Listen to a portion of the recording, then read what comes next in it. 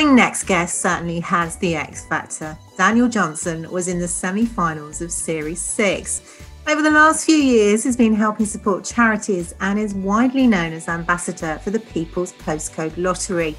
We chat about his latest podcast, Best Thing and the Little Help Project.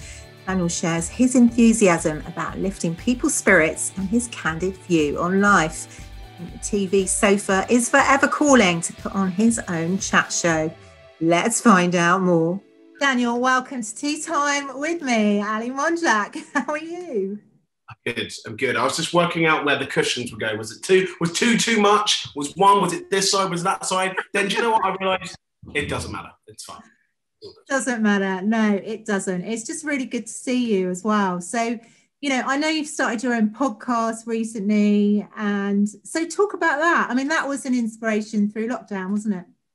Yeah, I think that everyone was watching things on the news and they were scaring themselves half to death. And I think that, you know, that's fair. You've got to keep up with the information that's going on out there. But actually, there's another side to that. And there's things that are happening day to day and not all bad things, and some nice things and lovely stories about people doing stuff for other people and just, you know, getting to know what the actual neighbour's name is, which is quite, you know, rare because most people don't know their neighbours' names anymore. So I decided to start a podcast and call it Best Thing.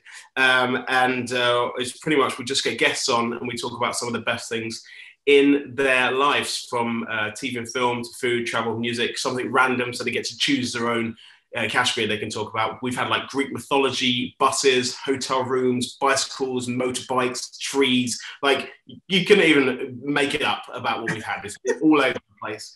We've had some wonderful, wonderful guests. I think we kicked it off with my co-host, which is the guy called Adam Harris, and he does a section called Fat Chicken. And everyone's just like, what is Fat Chicken? And it's because he misheard what I said. And I said, you'll be fact-checking things in the podcast. And he went, what's Fat Chicken? So now the whole thing's called Fat Chicken. So, which actually, we're bringing out a book. Book should be out at the end of the year, which is going to have 25 facts that you never knew or need to know, but they're there anyway, with some lovely illustrations by one of the designers, JMD. And so we Adam kicked it off, and then since then we've had a couple of S Club 7 people, juniors and senior club. We've had a great soul singer called Connor Reeves, who I was a massive fan of back in the day, and if you haven't heard his music, listen, it's great. We've had my mum on the podcast. She's been absolutely great. Michael Chakravarty, who was from Bake Off, the writer of Benidorm, Darren Litton, who doesn't do any podcasts. He's done 2 in the last 4 years, and for some reason, he, silly enough, did mine.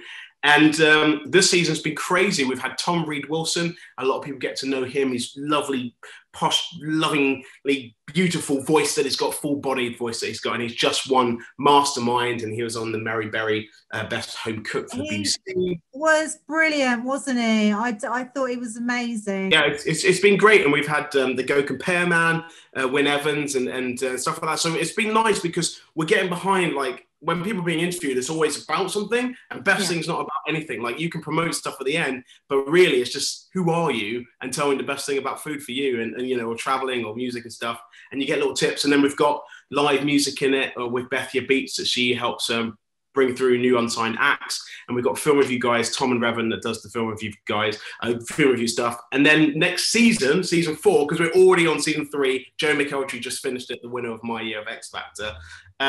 Season 4, we are filming. We're going to be taking it to YouTube, and we're going to be changing up the format a little bit, but with a couple of added extras. So it's going to be very exciting. Hopefully September. So fantastic. So yeah, never a dull moment in your life, Danyl. Hey, so no. Yeah, let's just wind the clocks back a bit, because I mean, your life completely changed, didn't it, in 2009, as we know, as a local Reading boy. So I mean, talk about that. What was it like from going from being a drama and a dance teacher to suddenly being, you know, this spectacular voice on X Factor?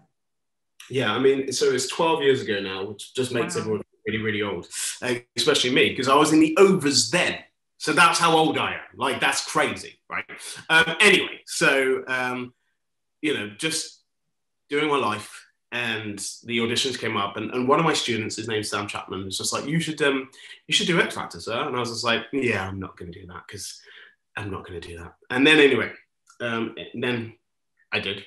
And yeah, it just went all a bit crazy. And obviously for my first audition, that got televised and shown all over the world, not even really through YouTube at the beginning. I think it was on a Today Show for New York, and there were talks of me talking to Oprah and Ellen and all this stuff. Like, they had to shut it all down because they can't really have too many favorites at the beginning and stuff like that. But I think one of the things I love about my year of doing X Factor in 2009, the first episode, so the first ever episode of 2009, not only did they change up the fact that they were doing the live auditions, a bit like Britain's Got Talent, in front of everyone in the auditorium at the Excel Centre in London. But that first episode that they put out had Stacey Solomon, Joe McElderry, Jedward. And Jedward, yeah. In that first episode. And that literally is most of the top 6. You're just missing out Ollie and Lloyd, right? So, like, they had something. And I think especially with our year, a lot of those names are still household names. You've got Lucy Jones in there in Eurovision, and there's a star in the West End, Rachel Adedeji, who has the most amazing name ever, for Peter Dixon, who was also on the podcast. And then she was in Hollyoaks and stuff like that. She's done West End. Joe McElderry, who's won every single reality TV show he's ever done, X Factor, Pop Star to Opera Star, and The Jump. I said, like, when you do Strictly in Eurovision, you better win. So I'm just gonna say that. So, but yeah, so life got flipped. More of a songwriter, isn't he, Joe McElderry? Isn't he more of a songwriter? No, he's still smashing out music. He's the hardest working man there is. Yeah, he has never stopped working ever. He just does it, and he's done about 15 pantos. I don't know how he's fitted them all in, but yeah. Oh, yes, he has. Oh no, he hasn't. Yeah, so that's pretty much like, the story back then and what happened. Yeah, I mean, it was an unusual year, wasn't it? Let's face it, Series 6. I mean, there did seem to be sort of like a lot of budding stars, as we said, have all gone on to be household names. And who would have thought it? Who would have thunk it? Hey. So, but I mean, for you, it really kind of changed your dynamic. And with your sort of celebrity star status, you've really, over the years, put it into good use, haven't you? I mean, you support loads of local charities. And gone on to do People's Postcode Lottery, which is great as well. I mean, you do a fabulous amount of work with Launchpad, don't you, for example, in Reading? I do, and it's a lovely, lovely charity of trying to help like people who find themselves in difficult positions, so that they don't have a place to call home, and Launchpad really do help. And they've been going for such a long time, and they put on these wonderful events. We have a carol service at Christmas, and we have a pancake race with loads of businesses that raise loads of money during the middle of the year, and we do the sleep out as well. So just to experience what it is like to sleep outside for one night. And by the way, I have done it. It was horrible. I want to do it again, but I will do it again because it's a good reminder to see how pampered. Sometimes we stress about loads of different things and think about the last thing you stressed about, and then you say it to someone else who's going through something crazy. It sort of puts our sort of mood into perspective about like what to expect and not to maybe sweat the small stuff too much. Yeah, no, absolutely. I couldn't agree with you more. So, I mean, you also do work, don't you, with the John Sykes Foundation for people in Reading again, because, you are a homeboy, aren't you? You are completely a Reading born and bred boy and never lost your roots. Yeah, I mean, so, and it's so funny that you say that because I'm actually not from Reading, I'm actually from London. I moved to Reading when I was 14, but the way they embraced me and looked after me so much, even to this day, how could I ever say no? And I think I said on many of occasions, if you need me and I am free, I will help. And, people have asked me all different things, and pretty much what I know, I've not said no. Someone's probably going to say, yeah, you should know it to me once. But what I know of, I've not said no if I was free and stuff. So, and if I wasn't free, we worked out a different time. Yeah, John Sykes stuff is great. And they're doing some really good bits and bobs right now. And I think they're doing giving £1,000 to people who've made a difference in charity. We give flowers and tickets to stuff and blah, blah, blah. And John does it.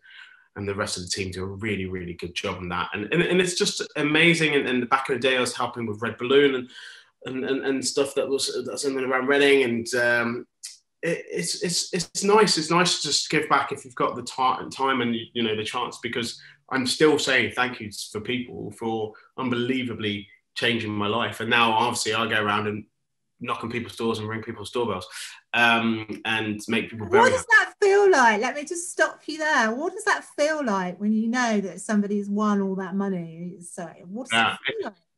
I will gauge the story when I'm speaking to them. So it's a bit like I'm just chatting to you now, conversation at the beginning. If they want a prize, if they're speaking to me, Jeff, Matt, Jude, then they've won at least £1,000. So to tell them that they have won more, and when I know their backstories about what the last year has been like, or the last 5 years has been like, or the money worries that they've had and stuff like that, that it's all going to be eradicated, and that sweat and that sadness that you may have had and you couldn't sleep is going to go, because you're going to have another quandary and thinking, what do I now spend the money on? Now I don't have to worry about where the next bill's going to come in. I don't have to worry about it anymore, because I can just pay it. If I had a bit of credit card debt, I can just pay it. And then lovingly, our winners always say that they're going to help other people before themselves. So they're very family motivated. That's the lovely. And then we've got the charities on our side. It's 700 million pounds that's gone to charities. So it's especially in this last year, people have not been given to charities as much because it's hard. And so to be able to still help those charities out, and they're relying on us and the players as well, is huge. So I'm so lucky to have this job. Only 4 people in the whole country, and I think in the whole world, I think there's only maybe I don't think there's more than 15 of us. So I couldn't even think of a better job to have for myself. And it must be actually incredibly humbling, mustn't it? Of course. People tell you it's a bit like being a hairdresser, you know what I mean? People tell you their stories, they tell you a lot, because they feel like they can trust you. They see you on TV, or they get the opportunity to sit down. If we're there in person, or we're doing it on Zoom like now, they really are open and honest, and they just love the fact that we make such a big deal about them, because we should do, because they are winners, and also they've been helping and they've been playing, and it's a big change is going to come. So if they've won 30,000, 50,000, 100, 200, 300, I mean, numbers go up. So, but it's incredible. We just have men, women, everyone just burst into tears. Yeah. Yeah, and I mean, previously you probably were able to give them a hug and, feel part of that emotion as well that they're going through. I mean, what an amazing job, I have to say. It's great, and people, if they do it on Zoom, they only have to tidy one room, so it's fine. Just have this much. Just have tracksuit bottoms on, pair of shorts, and flip flops. Who cares? Just put a jacket on and look fine. It's good. No, do you know what? Since I've been doing interviews over Zoom, I've had people turn up in all sorts. I've had people show me their pajama bottoms. You had something in sunglasses. You had something in sunglasses. I was like, is it that sunny? Is that what's going on? It's fine. Okay. Why not? If you feel safe in sunglasses on Zoom, then I wouldn't be able to see. Well, I think that there's a little bit of a story behind that one, actually. There is a bit of a story behind that one. So, the person that I interviewed, Jimmy Nash, very funny interview, and quite disarming doing an interview like that. I mean, I would have preferred if he'd just turned up in his pajamas, to be honest. So, because there's a barrier, isn't there? Like, there's a barrier of just like, I'm not in the mood for this. Yeah, it's kind of, you connect with people, don't you, by their facial expressions and their eyes, and it was. That's what we normally see. We only see the eyes now. Don't see anymore. It's all good. You know what? I love those masks, though, don't you? With the lips. Oh yeah. Where you can, they've got a pretend smile or something. Because I think that's just really, just so disconcerting, not being able to tell what somebody's actually expressing, because it's a big part of it, really, isn't it? So you've started this podcast, and have you got any other projects going on at the moment to help other people or be involved with other people? Funny you should ask that. I have one. It's called Little Help, and it's a it's a whole project. There is a podcast of it, but it was put back a little bit because we were supposed to be taking it to schools and colleges and unis and businesses and stuff. Obviously, that didn't help by not doing that. And I feel like it's a thing in person more than it's a thing to do on Zoom. Maybe later on you can do it on social media and do it on video calls. But at the beginning, I think it's better to be in the room with people. And so I decided to just record some of them down. So I've done 9 weeks worth of Little Helps. It's every single day. It's wherever you get your podcast. It's just called Little Help with me. And it's 2 minutes every morning. That is all it is. A little pep talk, get stuff done, do stuff, be better, be nicer, be happier, be sadder, whatever you need to do, right? And probably not be sadder, but sometimes the ebbs and flow in some sort of things, you kind of need sadness to have happy. So it does happen. And yeah, so it's really early stages. I think we're only on week 3. There's going to be 10-week block, and then there's going to be some added extras. We did a little special with a girl called Hayley King, and she's got a charity called Sienna Smile, and she raised awareness for sickle cell, for International Sickle Cell Day. So we did a special, which was on the 19th of June, which if you haven't listened to, you can. It's there, everything's there. But we've done it in days and blocks. So we've got Monday all the way to Saturday, which I call the weekend. So you can get a choice to listen to it. And then we come back the next Monday with new topics, and we get you all the way through. So it'd be like cleaning your house, saying that you're not, like saying you like yourself in the mirror. And it's just like getting that thing done that you've been putting off, and if you don't want to do something and you just want to have a day to relax, then actually relax. Don't just say it, do it. So and try something new, which is, and that could be food, that could be an outdoor activity that you've not done before. You've never played tennis or whatever, or you've never done gardening, or built a bird box. Who knows? But try something new, because those things make you better, because it's just layers upon layers. You don't have to be a world champion at anything. You just have to do it. That's really good idea, actually, because, let's face it, a lot of people, I mean, without, problems of finances or losing jobs, or, people being seriously poorly as well has been a big one through this pandemic, have really suffered. Actually, people in general have suffered, haven't they? Because as if everyone suffers, we're on the same line. So then don't let yourself suffer more. Go and improve whatever's going on in whichever way. If you don't like your job, change your job, right? If you don't like your situation, go for counseling and try and figure out what you can do to do it. You know what I mean? Don't just lay in it. Sometimes it's good to kind of marinate in the situation, because sometimes you need to. Don't need to fight every battle, but you can change anything that you want. It's not overnight. It might take a year. It might take 5 years, but you're the only one who can do it. If you whinge about stuff forever, it's kind of your fault. You need to move on. So anything that happens, bad things are supposed to happen to you. So remember the good things that happen to you as much as the bad things. Don't just be downer. Try and make sure there's a little bit. I always say, try and be in the middle. Try and be level. Try and look for contentment. Contentment's here. That is happy. That is sad. If you're always here and you go up to happy, you only drop down to contentment. And if you're sad, you only go back up to contentment. You don't have to go all the way up there. It's too far of a jump to do that. So just always look to try and be content, and every day, and then you'll feel a lot better in yourself. Do you know what? That's really, really good advice. That is, definitely, because, I've interviewed loads of people, as you know, through news and everything. And it's listening to some people's stories, you can see that they've visibly made a jump up here from being down there, as you put it. And, that is it's not sustainable, is it? It's not really sustainable in life. It's about being not at all. Within yourself, I think, isn't it? And also pat yourself on the back if you've done something good. I know it's not a British thing to do, but just say well done. Document some stuff that you've done and that you've achieved and you've got somewhere. You know what I mean? It sounds really stupid, but just write things down. And that's what we're doing. We're trying to everyone's got a mobile phone in their pocket, right? So I'm not asking you to get a pen and paper. I'm not asking you to get a quill and find some ink for something. Just write it in your notes of things that you've achieved today. Someone's life that you changed, even in this split second. And then write down also the versions back to you of someone just saying something nice. You know what I mean? Go and make that effort. Don't think about making the effort, make the effort. Because the problem about it, and you know, a lot of people are dealing with death right now, and there's been death all around and stuff like that. Don't ignore those people that may need you.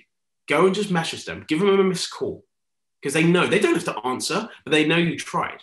Because the worst thing ever is not trying. You only regret what you don't do. You never regret what you do do.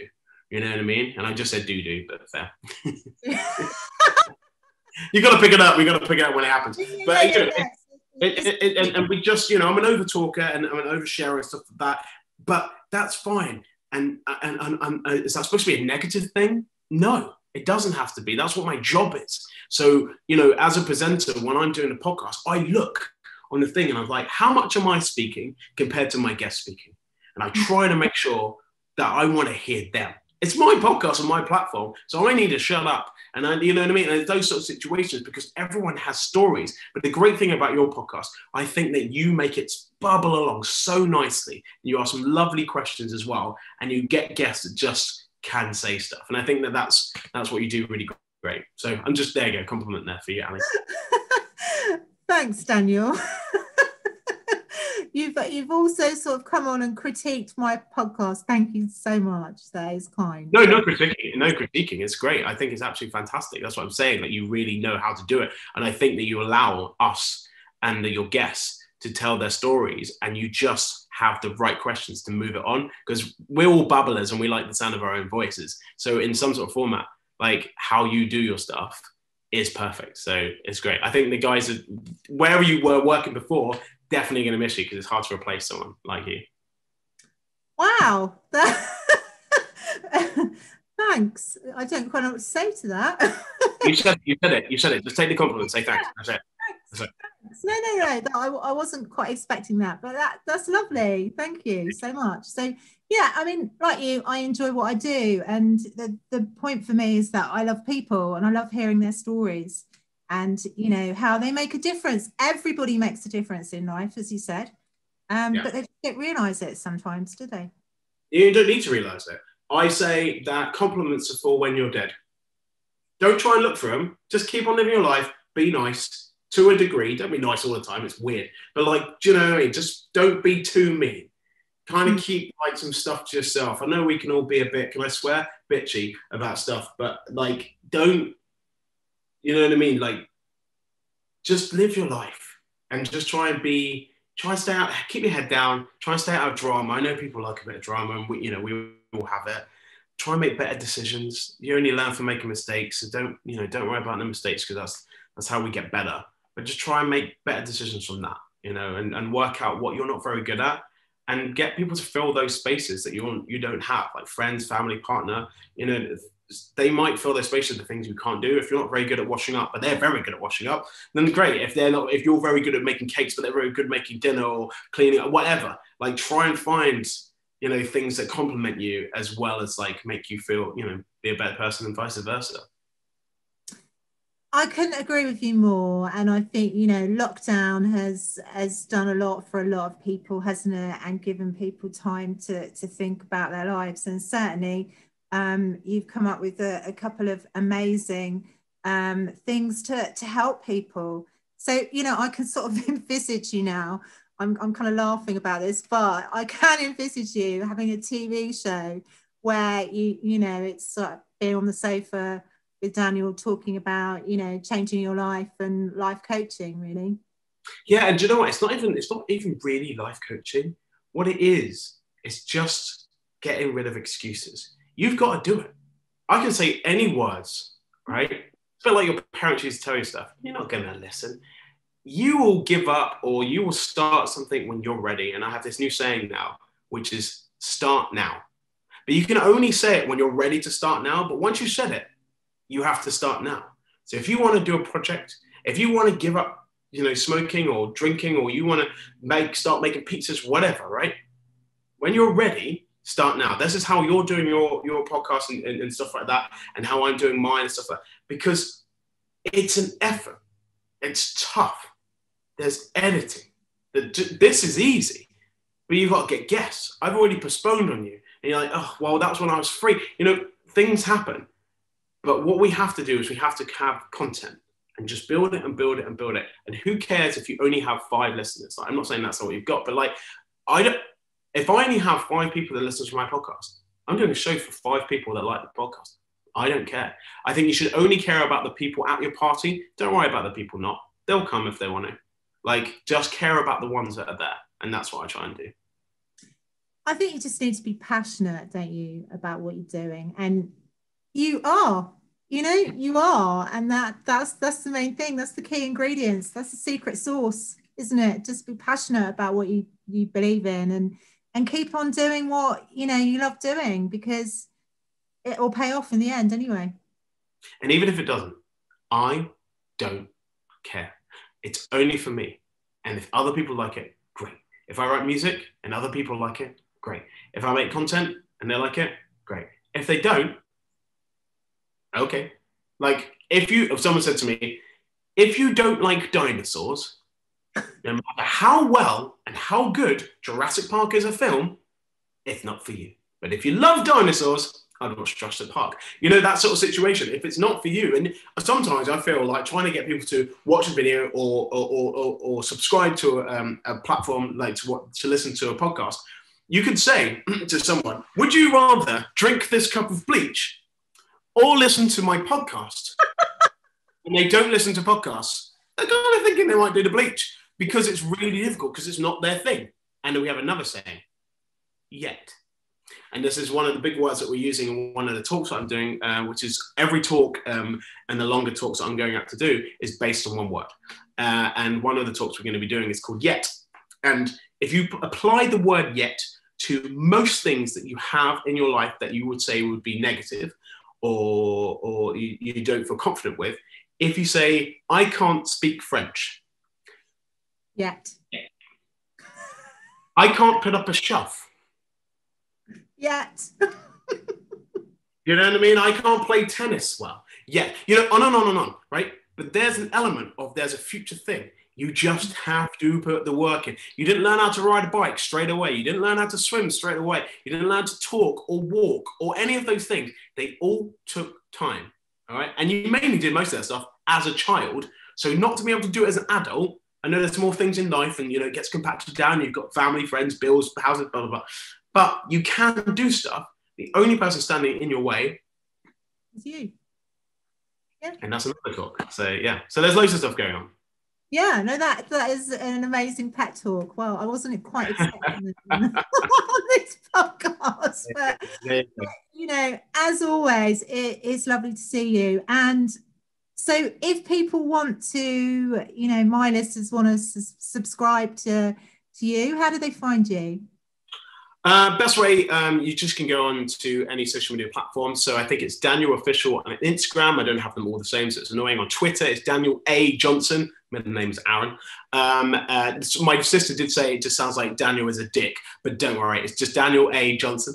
Fair enough, love sisters. It's Danyl Official on Facebook. And if you do listen to a podcast, and please don't drink bleach, I'm just going to say that now. If you do listen to a podcast, you can find all of 1, 2, and 3 series of Best Thing from wherever you get your podcasts, and the new podcast, which is called Little Help, you can find also on the same platform. If you just like and subscribe, it'll just come rolling every single day for Little Help and every single week for Best Thing. And the good thing about Best Thing, the podcast, is if you don't have time to listen to a full episode of someone chatting around about their best thing of, I don't know, Mykonos, we do have the best bits of Best Thing season 1, 2, and 3, and it's a shorter episode, and we've got some clips of all the guests. So if there's anything that takes your fancy, you can then go and listen. So I would say if podcasts are not your thing yet, then go and listen to the best bits of Best Thing. So I think season 3 is coming out in 2 weeks' time. So. Do you know that 14.6 million people in the UK listen to podcasts on one of the largest platforms?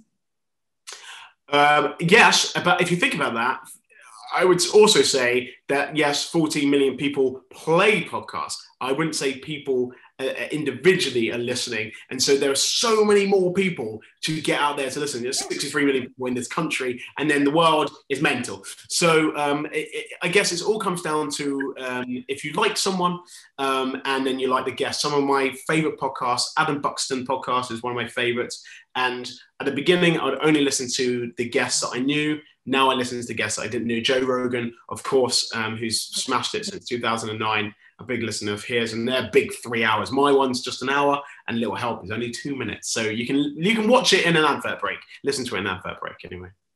Oh, no, that sounds amazing. I mean, I've got some favourite podcasts as well. One for me. Tell me, Ali. I need a.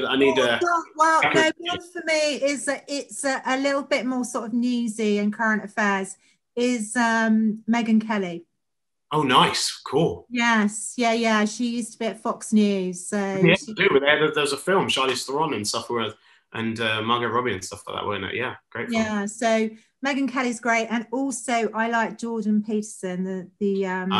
I'm a Jordan Peterson fan, me too. Yeah, no, he's amazing. Life and stuff like that. Yeah, I do live by it. That's where Little Help in some sort of formats. It doesn't come from, but there are like individual words, and I've gone for just different words that we're going to be using for each step. So I think I've written, 16 talks that that I'm going to be taking out. So talk 1 is going to take maybe a year to do, just a little bit. So it's going to be crazy. No, fantastic. Well, do you know what? Thank you, Danyl, for coming on Tea Time. It's been great to see you, and I'm sure we'll catch up again at another time. Take care. That'd be good. Bye-bye. Look forward to chatting with my next guest on the Tea Time sofa, this time next Saturday. In the meantime, if you would love to get in touch about having a chat with me, you can reach me on teatime@forthenow.co.uk. Or you can find me on Facebook, Twitter and Instagram on Tea Time with AM. Bye for now.